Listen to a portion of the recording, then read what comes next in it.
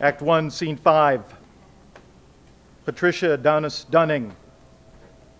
She's a Maine native from Auburn. Yeah. Has exhibited nationally and currently holds the unofficial title of Queen of Portland's Arts District.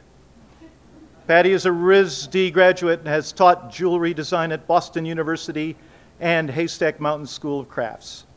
Patty's been honored to win many industry competitions, including De Beers Diamonds Today Award, 2 World Gold Council Grand Prizes, and a 2013 Manufacturing Jewelers Society Vision Award. Patty sees jewelry as site-specific sculpture, engaging engineering, art, and fashion. Her good friends say that they have witnessed that even while working several jobs, she's retained an amazing passion over many long years and countless craft shows, and understand that if she hadn't spent the hours learning the metal in a very intimate way, she would not be as strong a designer as she is. Good, but not as eloquent. Ladies and gentlemen, Patty Dunning.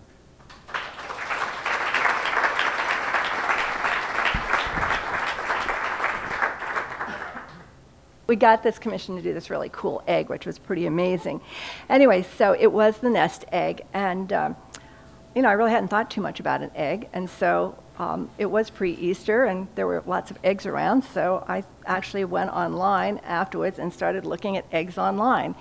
The client thought that a nest might make a good stand for the egg, and I kind of discouraged that idea, but it would need something to hold it, but we weren't sure quite what that was going to be yet.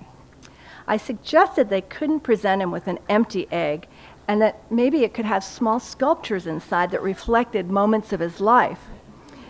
They gave me a laundry list of things about him, and again, I went online for research. He liked chocolate, he traveled a lot for business, loves Maine, Mount Katahdin, has a son, and eventually the column that would become our idea for a plinth.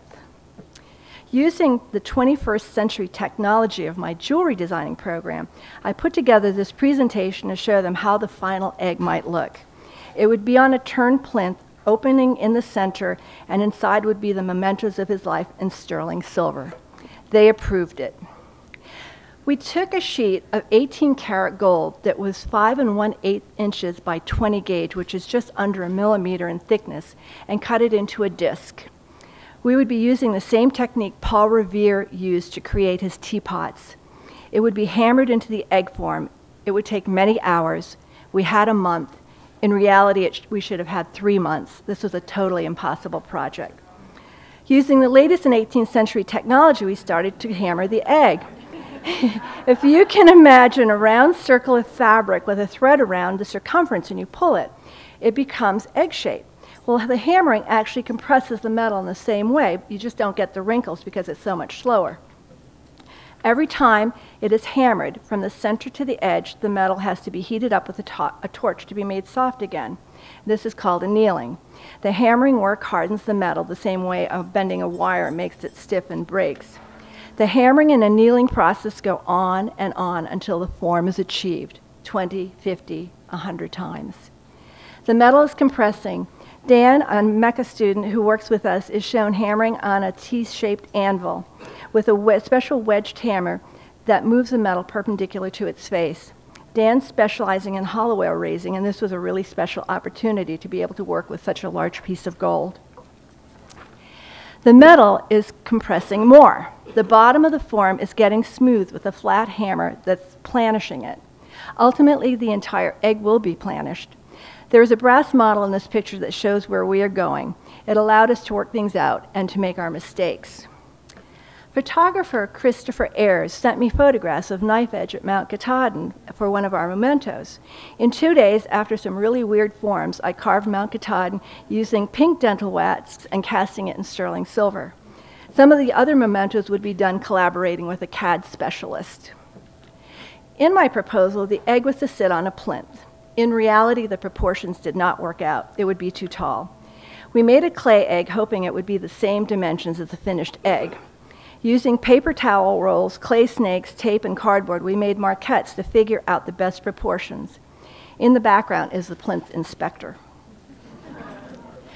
The interior of this form glowed like the sun. Dan was at the end of his semester and had finals, so I took over necking the egg in. Because the metal is hammered over his stake, there's a hole, and it has to be filled. Ultimately, it would have to be capped to make it an egg form. Holly, who's been one of our goldsmiths for over 8 years, took the scrap left over from cutting out the disc. She heated it to over 1700 degrees and poured the molten gold into a mold, creating a thick slab called an ingot, which she forged and rolled into a mill, rolling in with a mill made it smooth.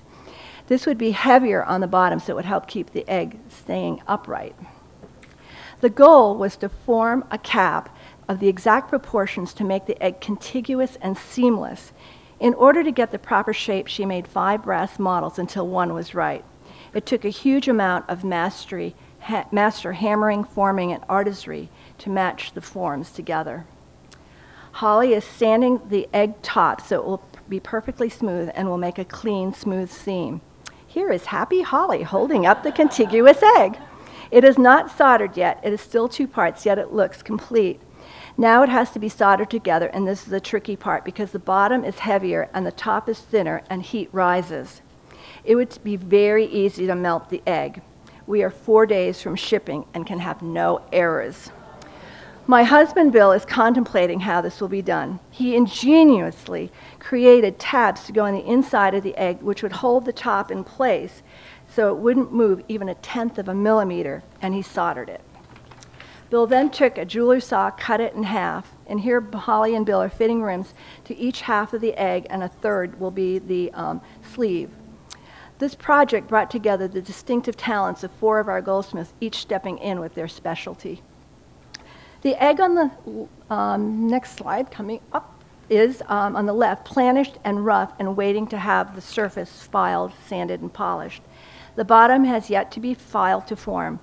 The egg fits perfectly into the finely turned plinth by David Stenstrom. On the right, the egg has the final polish, and everyone who worked on it can be seen in the reflection smiling because it was successfully completed on time. While the egg and its contents were in the final stage of completion, I worked on the shipping box, which was lined with suede cloth and upholstery foam. A major catastrophe was averted. I pulled the egg out of the foam line, outlined with marker for fitting, and it was covered in ink. Some Perel wipes removed the ink and saved the project. The finished egg is shown with the mementos that went inside a black silk pouch and into the egg. Mount Katahdin and small eggs, a chicken, numbers for this numbers guy, airline peanuts, a ruler representing an investment rule he invented, a rat, a shield, and a chicken. This March, we received first place from the Manufacturing Jewelers of America for this custom design piece. We also won second place.